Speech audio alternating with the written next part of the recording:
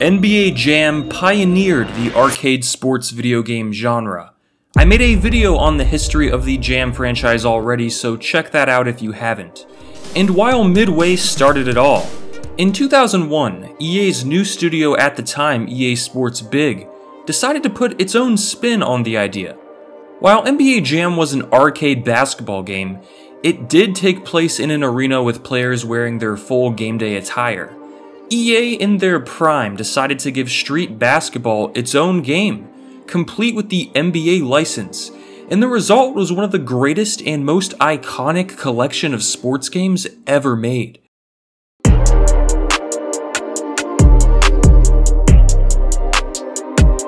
Everyone has heard of NBA Street, and nearly everyone loves the games. While NBA Street Volume 2 is usually looked at as the best in the series, the original NBA Street is the most important, because its success led to not only the awesome NBA sequels, but also NFL and FIFA Street games. NBA Street was the most natural fit for a street sports game in my opinion. Who hasn't played street basketball before? Nearly every neighborhood has a hoop. More people have access to an outdoor court than an indoor one, so Street was more relatable to most people. Instead of being a sports game geared towards creating simulation NBA basketball, Street took the NBA Jam approach, and I feel like the street setting and vibe was an even better aesthetic for an arcade basketball game. NBA Street created the game breaker feature found in every street game that followed it, and introduced unique rules that changed the strategy of basketball.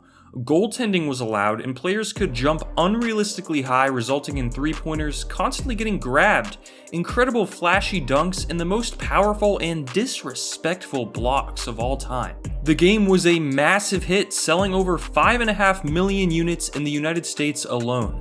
The key part of NBA Street was its accessibility. Not everyone who plays video games likes sports games. While I personally love sports games of all types, simulation sports games can be boring and often too challenging for the average person.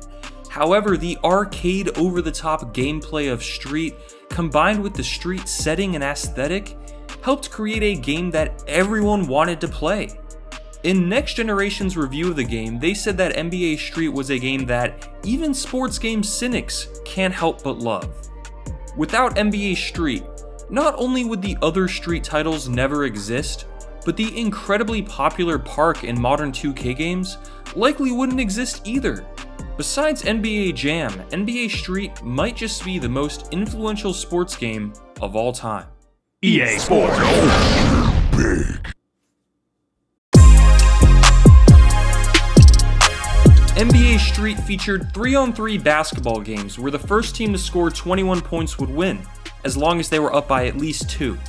Shots inside the arc were counted as 1 point, and 3-point shots were counted as 2s. Obviously, these are common Street rules, but this was likely the first time they were ever seen in a video game. And I say likely because I'm pretty sure it was the first time, but there may have been some random game that also had Street rules. There are no fouls in the game, no quarters, no time limits, no annoying rules.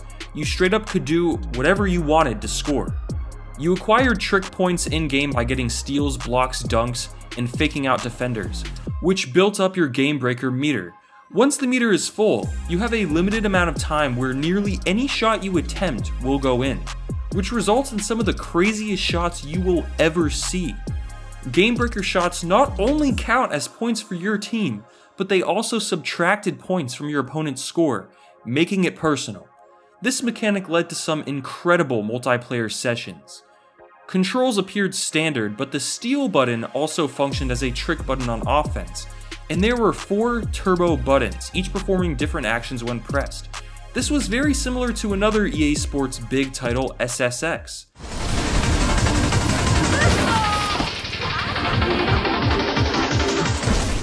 These turbo buttons allowed you to perform different tricks, and the mechanic was very similar to a fighting game. It's a weird comparison to make, but it's similar. The game featured 2 game modes. The circuit mode, which, also similar to fighting games, has a ladder set up that pits you against each NBA team, followed by boss teams led by Street Ball legends. After each win, you can add a player from the team you defeated to your roster, or take the points you earned to level up a created player. However, your roster is strong from the get-go, considering the fact that you get Michael Jordan when the game begins. So it's not like it's a tedious grind like you'd see in modern sports games that are trying to encourage you to spend money on microtransactions, but instead NBA Street was simply created for the players to have fun. I miss that. Each team you play has their own unique court, and the game's other game mode has you try and achieve different goals for each court, which earns you new items to customize your created player with, such as shoes, heads, bodies, and clothes, as well as cheat codes. You can even unlock secret teams, like the EA Sports Big Team, which even features snowboarders from the SSX titles. For its time, the game had fantastic graphics, with the varied courts really bringing virtual street basketball to life. The different trick and dunk animations were incredible, and led to some of the most chaotic basketball gameplay you will ever witness. The presentation is awesome too, as the announcer, Joe the Show, will roast you if you play like trash, and hype you up when you're hot. The crowd can even talk trash to you, and when performing steals or blocks or basically doing anything, the game has these super exaggerated sound effects that just add to the charm. While NBA Street Volume 2 was a deeper game with improved gameplay, the original NBA Street is still incredibly fun to play and set the stage for the future. It was an experimental, creative idea from EA, and they knocked it out of the park.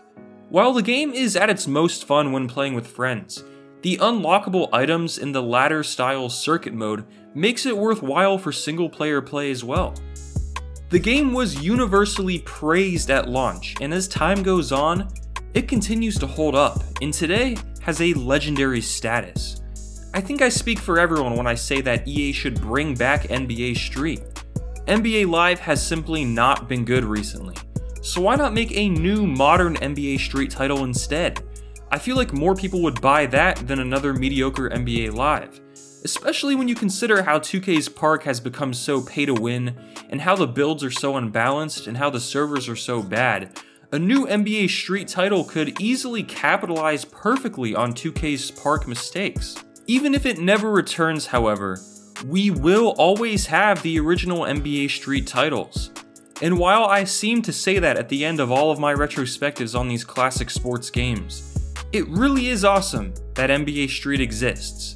It is not expensive to buy used, and inviting friends over for multiplayer might just be one of the most fun activities around. Thanks for watching.